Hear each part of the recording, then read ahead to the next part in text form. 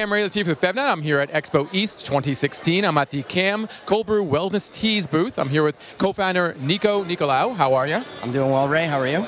I'm doing good. I got your name pronounced as close as I possibly could to correct. It's okay. perfect. It was perfect. Good? Okay, good. Hey, Greek names are not easy, so it's all right. They're not, but what is easy is the drinking ability of Cham teas. And one of the things that's so great about your brand is, cold brew is one of these hot buzzwords and trends these days, and especially in coffee, but you don't see a lot of it in tea. And you guys are, I guess, one of the pioneers in terms of cold brew tea in bottle format. What are you doing to sort of like get your name out there and educate the public about what cold brew teas are all about? Yeah, so as you know, we were finalists for the New Beverage Showdown about a year ago, and it was an excellent experience for us, and it really gave us some incredible feedback that we took back to the drawing board. And we launched initially with Whole Foods in the Northeast region, and we really went back to the drawing board, listening to our consumers to find out what they want. And that's why we had a slight tweak with the brand in the middle.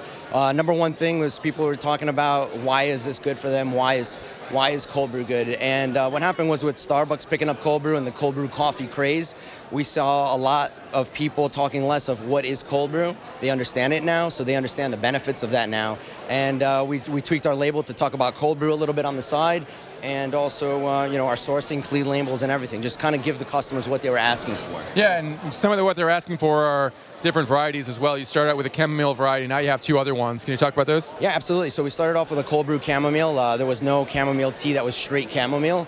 The reaction was great, kind of proof of concept for us. And we branched out. We did a Greek mountain tea, which is nominated for Best New Beverage, actually, here at Expo East for our next award, so fingers crossed. Cool. And we also did a cold brewed fruit tea. So we source our ingredients. We work directly with our producers. We have two producers out of Greece. We work with South Africa and Europe. And we have our two new SKUs. We launched them at Fancy Food Show 2 months ago, and now at Expo East. One of the other interesting things about what you guys do is you HPP the product. Right. And so, you don't see a lot of HPP teas. What does it do for your product? What does it do for your consumer? Right, so we initially needed to HPP because we use raw honey and it starts to ferment after a few days. So we were a little nervous to see what was going to happen, but the results were phenomenal. It gave us a shelf life extension to up to about 160 days. The taste is phenomenal. It tastes very true to form. And it helped put us into a different kind of category with all the other HPP products. As far as the health benefits, you call yourselves wellness teas. I mean, it's hard to talk about functional benefits these days. There's lawyers all over the place waiting for you to slip up.